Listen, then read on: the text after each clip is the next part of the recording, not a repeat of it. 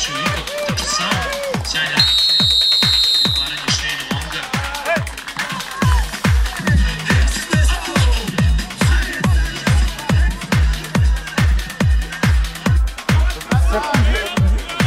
Sekunde prošlo dok je lopta udarila i otišla na njega.